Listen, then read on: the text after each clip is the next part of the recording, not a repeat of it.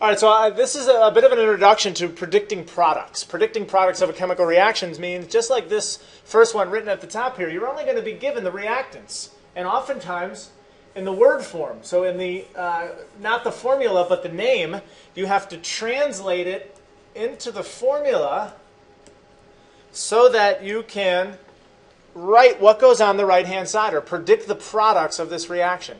Now for this test, we're kind of easing into it a little bit, and I'm going to show you how to do an acid-base neutralization reaction. So that's what it's called, an acid plus a base neutralizing each other.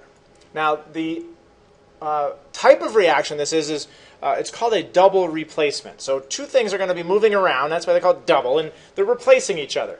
So let's focus down here at the bottom. So we have an acid plus a base. So we've been, naming acids and bases. I've given you the general formula for an acid, which is HX, the H representing hydrogen, and the X right here representing any negative ion. So I'm going to write it over here. So HX would be the general form for an acid, which is hydrogen and then some anion. Anion meaning any negative ion. Now it could be just an element like Cl, so it would be HCl with +1 and -1. Or it could be something like nitrate, a polyatomic ion and with hydrogen. So that's the general form for an acid. So now the general form for a base, then, you could see I have written over here as MOH. So the base is MOH, where M is any metal from the periodic table. So in other words, a cation. So the positive ion is a cation. And then hydroxide. So hydroxide, the characteristic ion of a base. So we have the hydrogen, the characteristic ion of an acid, and we have hydroxide, the characteristic ion for a base. All right, so let me get rid of this stuff now. So we can focus on the bottom, which is, again, the whole point of this, which is predicting the products of this reaction. Now the general form is an acid plus a base yields what is known as a salt plus water. Now we think salt, NaCl. Yeah, NaCl is a salt. Table salt is the common name for it. But any cation from a base and the anion from an acid, meaning an ionic substance, is classified as a salt. All right, so look at our general formulas here. HX plus MOH. Now what's going to happen in the double replacement is the positive ions are going to switch partners. So M is going to knock hydrogen out of the way, and hydrogen is going to come back over here and go with OH. So the formula for the acid, for the salt, is MX, which is from our general forms for the metal from the hydroxides from the base, and the anion, or the negative ion, from the acid. So you could say the cation and the anion. So MX, and then plus HOH. Now HOH is hydrogen hydroxide, but we normally rewrite it and write it as H2O. So salt, which is the metal from the hydroxide base, and X, the anion from the acid, form a compound. We do have to pay attention to charges, and then water. So let's do an example. I think it's easier to see that way. All right, so here's our example. HCl, hydrochloric acid, plus sodium hydroxide is going to yield. So Na and H are going to switch partners. We're going to get Na with Cl, and we're going to get H with OH, which again we rewrite as H2O. Now we do have to do the charges. Sodium is a +1, chlorine is a -1, and so that is the correct charge. And then we also have to balance it. I have 1 Na, 1 Cl, 2 H's, 1 O on both sides, and that equation is balanced. So you've predicted your first products from a chemical reaction. Let me get rid of all of this and start over so we have a little more space for this one. So K and H, once again, are going to switch partners. So we get K with NO3, and we get H with OH. So once again, that would be H2O. +1, -1. So it's really simple when there's charges are all +1s. And if you go across, it went +1, +1. -1, +1, -1. So +1, -1, +1, -1. So it worked out. So therefore, it's already balanced again, too. So once again, this would be MOH. So the M, this is HX. So the X goes there. So you end up with MX, the metal and the anion, or the negative ion. All right, what about if they're not all ones? H2SO4, sulfuric acid.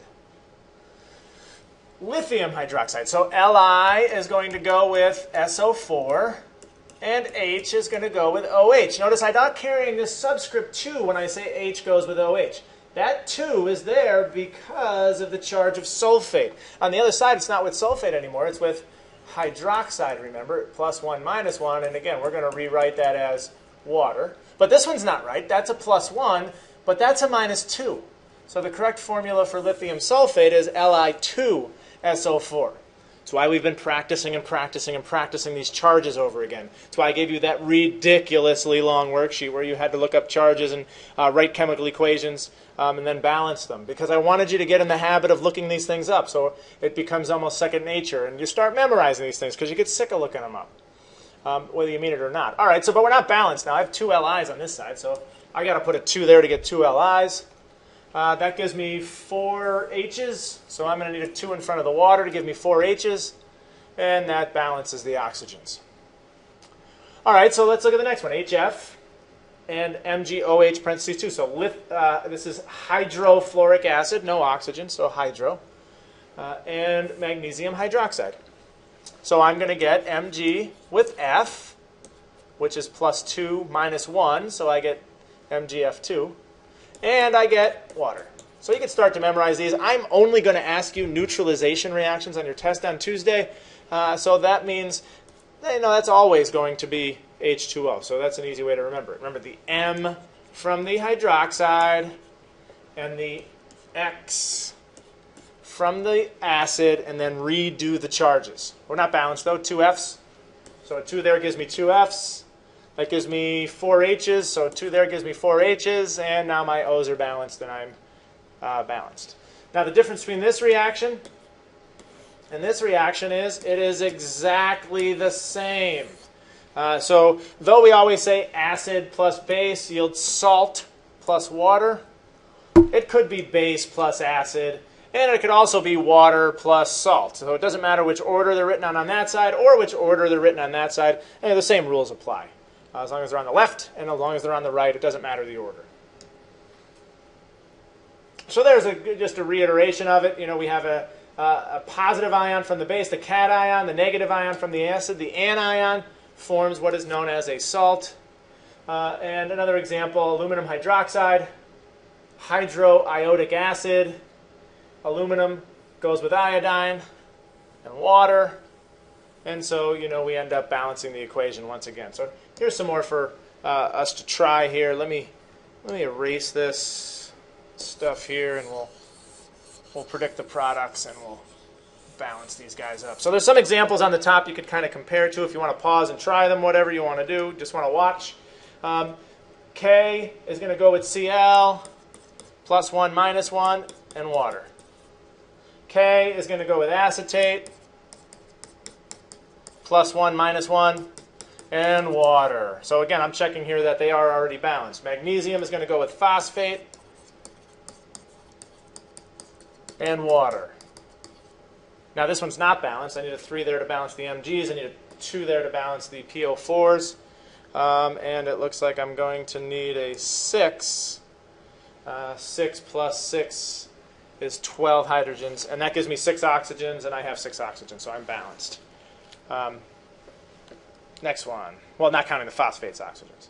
Na goes with CO3, Na2CO3, +1, -2, and water. So 2 NAs, 2 NAs.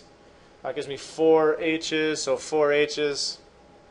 That gives me 2 O's, 2 O's, and 1 carbonate.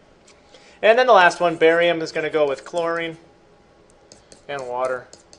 So +2, -1. You can see I'm just kind of skipping right along to that. The more of these you do, the better you get at it, the better you'll be able to recognize that.